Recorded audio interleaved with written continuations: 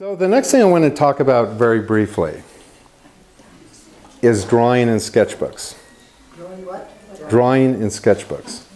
Now, in my Power to Create class, part of what we do in that class is that in the Power to Create class, they have to do 5 paintings a week.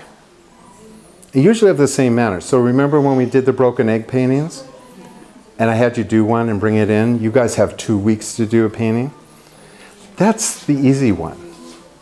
What? That's the one she sold. That's the one she sold, but that's the easy one. If by next week I told you you had to do 5 of them, the first 3 are easy. But remember, it's the Power to Create class. The last 2, you're sitting there going, I need to do something else. And it pushes you to think differently. What could you do outside of what you're doing? So the key to being creative is to know what you don't know that you don't know that you know it. It's kind of a Rumsfeld kind of thing. Okay? So in that class, we do 5 paintings a week. And in 1 week, the requirement was 500 drawings. Wow.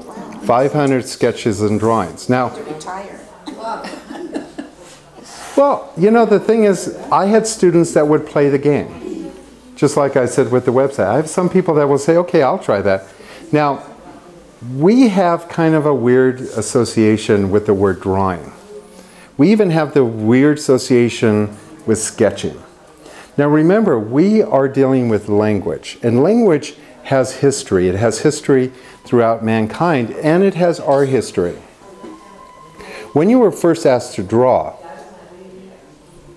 you were told, here's paper, here's crayons, go for it. And you went for it. And you were productive and energetic, and you were having lots of fun, right? You were making purple cows and painting blue horses and stuff. And then all of a sudden, your mom comes in wanting to help you, and she goes, there's no such things as purple cows. And besides, that looks like a horse, not a cow. You need to make their legs shorter and the body bigger. And then you go, oh, Jesus. That's the beginning that we fail with drawing. Okay? Now we think everybody's going to judge us, and I don't draw very well. That's the conversation we have. Then your mother comes in and goes, don't waste that paper, draw on the other side. What do you think we are? There are people out here that are like, you know, use the other side, put more drawings on it. So you go, oh, now I can't waste my paper. Remember when you were a kid and you had no idea what things cost? You would waste it all the time, and then mom goes, don't do that. So we have this weird feeling that this sheet of paper has some value to it. And when we have it in a sketchbook, right? It comes out like in a sketchbook. It's like this paper in here is sacred. Somebody sat and bound this. Now some people decide that they're going to learn how to draw. And I can guarantee you most of you, if not all of you, are guilty of this. So you decide, what would really make a difference in my drawing today? I'm going to buy a really good sketchbook. That's going to be the big difference. So you go down to one of these stationery stores and you buy one that has been assembled by Gregorian monks in a monastery in the basement with paper that is hand-pressed and blessed by the Pope. It's leather bound with gold writing and your initials. And there it sits with beautiful bookmarks in it. And you open it up and you have all of these white sheets. And you go, well, it's an awfully pretty book. You know, my drawing, my mom told me when I was 4 I wasn't very good at doing cows. So I'm not going to do, maybe, I remember somebody telling me I did. So what I'll do is I'll save a few pages in the front, just so that when I get good I can fill up the front there. And I'll start in here, and you're like, okay, let's start drawing. This subject should be good because this is my really good book. Can you see what happens? And then you go, well, I can't waste any paper because my mom told me so, right? So then you go, maybe I should wait till I draw a little bit better so I don't waste any of these beautiful, precious papers. And then this goes and sits on your shelf. How many of you have an empty sketchbook that's sitting on your shelf that you intended to draw with? Okay. Everyone has that. And the reason why is because we used, ever since we were little, we used the word drawing and sketching. And it becomes really fearful. And so we look at these as sketchbooks and drawing books, okay? What we're going to do is we're going to switch the language on you so that you can get that book out and be productive with it. And it works. We no longer sketch or draw in this class. We doodle. We doodle our way to become great artists. Why? Because everybody loves to doodle. All of you doodle while you're on the phone. And if you don't have any friends that talk a long time. Okay? If you want to learn how to doodle, let me give you some phone numbers of people I know. Okay? There were people in my past that I immediately would bring paper over because I knew I was going to be, remember in the olden days when you were stuck to the wall, you know? And so you'd pull up a chair and then you would have something to do. And all you go is, yeah, yeah. And then you, yeah, I feel that way too. And then you would start, huh? Now you can play computer solitaire all the time. Well, that requires a little brain mass. Now, computers, you still have to think. But the thing is with doodling is that it's a subconscious act. I do that all the time. Yeah, and then what you do is sometimes you sit there and go, oh, that's kind of cool. And you hang up the phone and you go, I'm going to put some ears on that. And I'm like, okay, I need to go do something else. And you'll have like a stack of these. And usually you doodle on bills or something that, you know, on back of envelopes and stuff. But it's a very fun activity. And sometimes what we want to do is we want to doodle with intent. And so I don't want you to draw or sketch. I want you to doodle with the intent that while you're doodling, it's going to look like something in front of you. So don't draw anymore, because when we draw, we worry. We worry about proportions and our ego and all that stuff. Just doodle it, because it's really not that important. And why do we doodle? Why do we practice? When you play the piano, you spend a half an hour doing scales. Non-music at all. And when you're done, you close the piano and it's gone. You never tape you practicing scales. Okay? But somehow, because paper is very valuable and really shouldn't be wasted, because that's what my mom told me so, we don't want to, you know, draw anything on here that's going to go to waste. So we end up wasting a lot of time with that. So what I would like you to do is start taking up doodling. And doodle with the intent of producing lots of them. Practice, and paper is not scarce. I threw away 2 gigantic garbage bags of paper full, just emptying out all my bills that I never open up. Okay? All of that crap that comes in with your envelopes and stuff, 200-pound bags of paper that we throw away. If we can throw that away, we can throw away our sketchbook. So go and produce, and in the Power to Create class, there were students that took on doing 500 doodles a week, and they did it. Because they had no attachment, and they would have 5, 6, 7 doodles on every page. And this is what your doodle book looks like. It looks like just chaotic sketches of things that you do throughout the day. So when do you doodle? When you're at Home Depot waiting in line. When you're waiting at a stoplight. When people are walking towards you and they're walking away. You very quickly just doodle them. Don't try to get the proportions and get the drawing and get all that language involved. Don't try to save the paper.